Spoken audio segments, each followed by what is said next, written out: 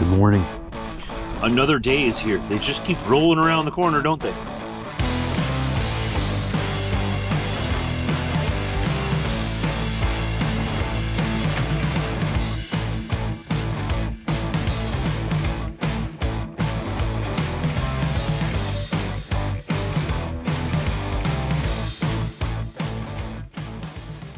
It's gonna be a good day.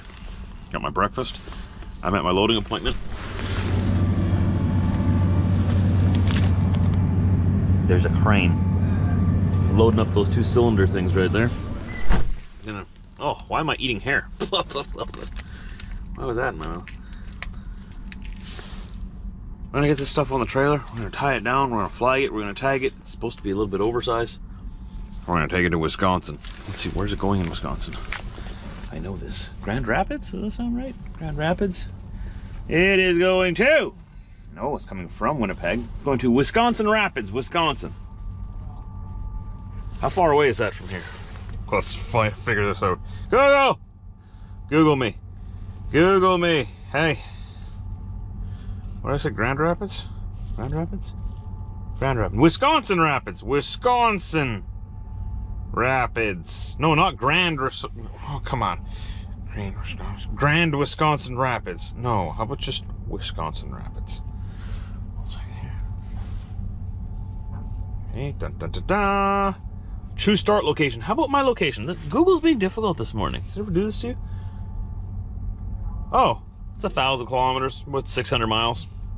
Full day's drive. Okay, so we'll be unloading tomorrow morning.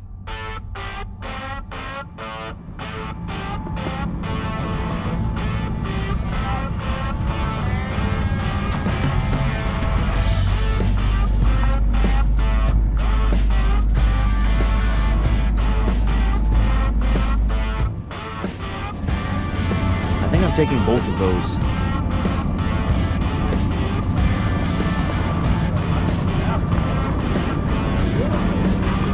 We got the base on the trailer already.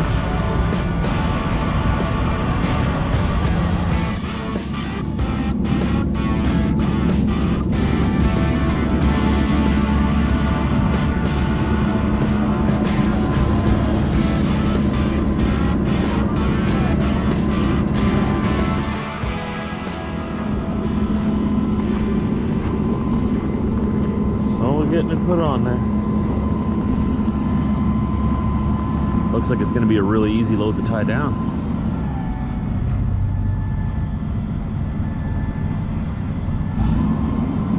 No idea what it is.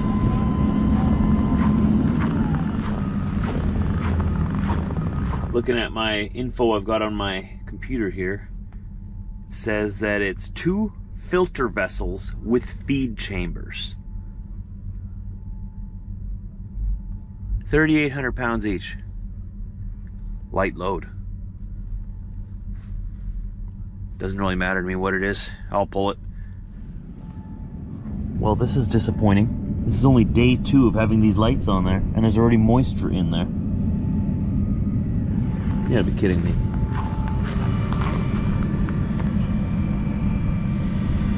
You see that?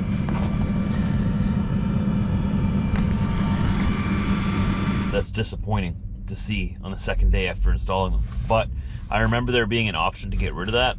There's a seal in the back, a little plug you can unplug, and you turn your lights on. I think they said for half an hour to an hour or something. I'll have to look at the instructions again. You sort of unseal the chamber, I guess, and then you let it all evaporate out of there. So there is a way to get that moisture out of the light. At least there's a way. There's supposed to be a way. I guess we'll find out when we actually get to the shop. I'll give it a few more days to see what happens, but I really wasn't expecting moisture to get inside there so quickly. Those are supposed to be sealed units, right? I think. But maybe it's the weather. I don't know. I'll see what I can do, and I'll keep you updated on the lights. The lights were $179 Canadian, so pretty cheap. 180 bucks. It's probably, what, 150 bucks American for all 4. Got them on Amazon, and they're really bright. DOT approved. Really bright. I really like them. I just, I hope that moisture inside the bulb is not going to be an issue. I'm just glad that they sort of offered a way to get rid of that, just if it works. So when I get back to the shop in a couple of days here, I'll pull out those instructions. I'll show you how it works, and I'll give it a shot, see if that'll work. I don't want to do that every week, though. That's the thing. It's only been a day. Maybe it's just the weather. It's been kind of warm, and then it got colder, and then warm, and it got colder. Maybe that's why.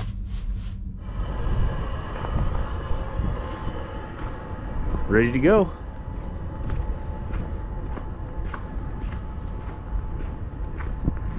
Button down, flagged and tagged.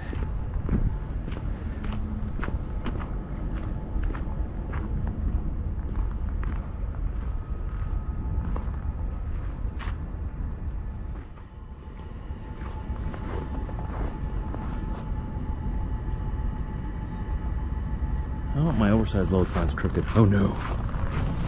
We gotta fix that. Oh. No, this side can't move because that's got the license plate. Better? Pretty close. Did I say they were 6,800 pounds each? They're 3,800 pounds each. I don't remember what I said. If I said it right the first time, now I've told you twice. 3,800 pounds each. It's going to Wisconsin Rapids. I gotta figure out if there's a delivery appointment. They're probably gonna need to unload me with a crane. Oh, this thing just turned out to be a big parachute. The wind is coming from directly, well, almost directly in front of me, about over there.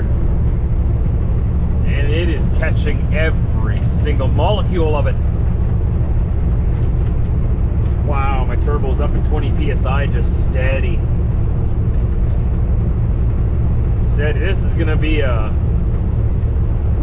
high fuel day. We'll be using lots of fuel until we get onto I-94. We start headed that way towards Minneapolis. Hopefully the wind will sort of be a little bit more at our back then.